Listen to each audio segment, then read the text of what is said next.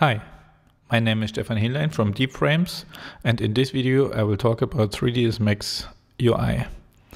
I will show you how to create new objects, how to modify the objects, how to navigate the viewport, how to change the viewport settings, and how to manipulate object position, rotation and scale. So in 3ds Max we have a create panel here on the right side. So, and at the moment I have this sphere here selected, so I can create very simple objects like a box, a sphere or a cylinder. So I can click on this box here, and in the scene I will click and drag and then drag again to finish the box. And so that's the way how new objects are created with the create panel. I can also create a cylinder now next to the box, so clicking on the cylinder, clicking in the scene, dragging and holding and leaving the mouse and click again. In order to manipulate the objects we have here next to the create panel, I can click on this icon. This is the modify panel. And in 3ds Max, to manipulate objects, we use modifiers. So there's a long modifier list. If I click here on modifier list, a long modifier list will open, and I can search for bend. So that's the bend modifier I will apply on this already selected cylinder. So I click on bend, and then every modifier has several parameters. So I can click on angle here to manipulate this bend. To navigate the scene, there are in the bottom right corner there are 8 icons, so it's for viewport navigation, these 8 icons, and I will show you some of them.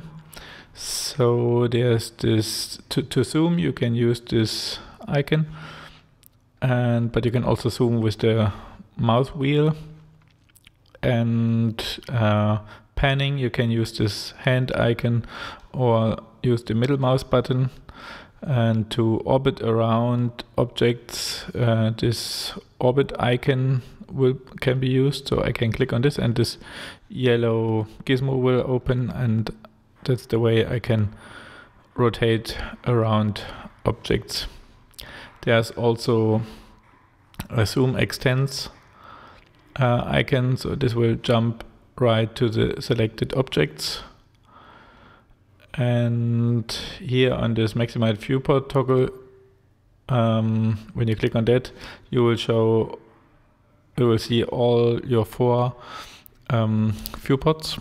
So, and if you click again, this current viewport will be maximized.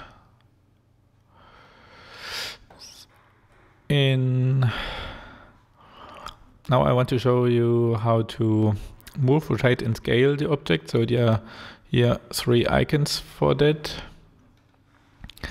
And I can select move now, and then this gizmo will show, and I can move it up and down, left and right, also on 2 axes. And in 3ds Max, this Z axis is from bottom to top. So it's not like in Maya where the Y axis is bottom to top. In 3ds Max is the Z axis. To rotate objects, I can select here this rotate icon and rotate it, and scaling works very similar. So scaling the objects this way or that way. Now, when you have rotated the object, you can also use the transform coordinates here on the bottom to enter specific degrees of rotation.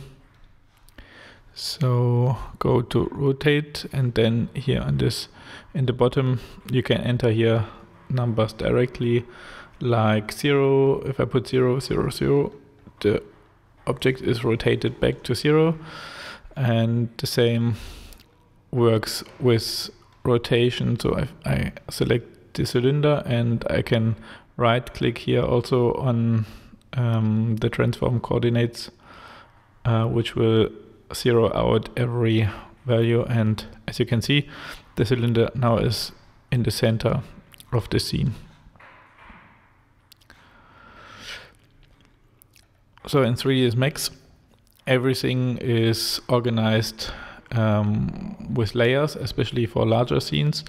Therefore, we have the layer manager, which can be opened with this layer icon. And I will show you here by clicking on the toggle layer explorer.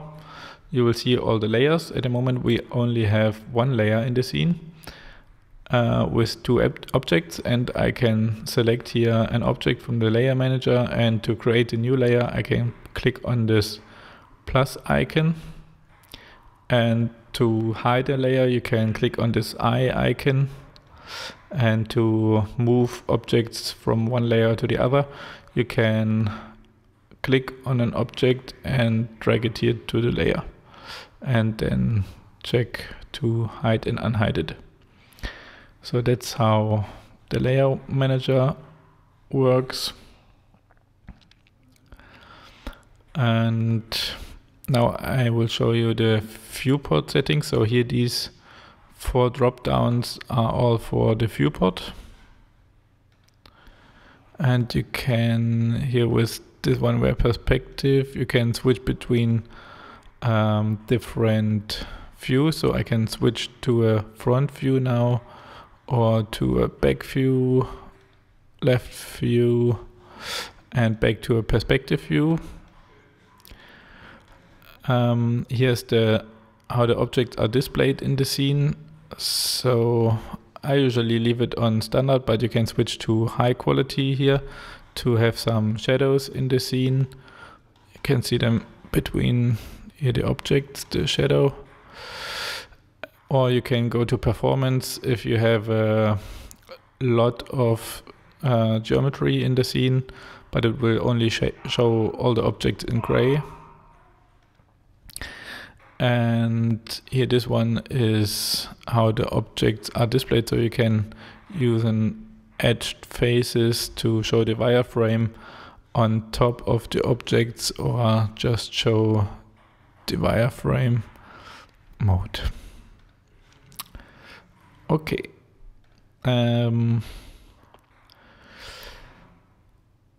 Yeah, here on the left side is the V-Ray toolbar, which you will only see if you have V-Ray installed, but here are the most common functions for V-Ray, very accessible. So also it's very simple to switch to V-Ray as a renderer with the toolbar. You can select an object and click on this sphere icon, V-Ray material, and it will ask you if you want to change your current renderer from V-Ray to V-Ray, and I will click on yes. And now V-Ray is set as a renderer. Also, this icon here will render the current frame. So at the moment it's black because I don't have a light in the scene, and to create a light I can click here on V-Ray dome light and click in the scene to have this light created. And now I can click again on render current frame, and now I have a very basic rendering with shadows here. So the next thing I want to show is the render options. So these are accessible here in rendering, render setup. Here you can change the size of the rendering, so width and height, and all V-Ray, most V-Ray parameters. Now the quad menu can be found. I will close this one and this one, this one. If you select an object and you click with the right mouse button, you will see the quad menu, and here you can find the object properties to set properties like if the object should be renderable, visible to the camera, receive shadows, cast shadows.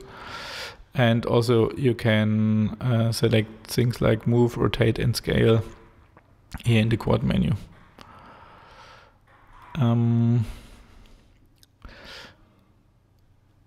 Also, if you need some searching for something very specific, you can use this reuse max help. It's here on the top. So if I go here on help, 3ds max help to open the browser, and you have the official 3ds max help.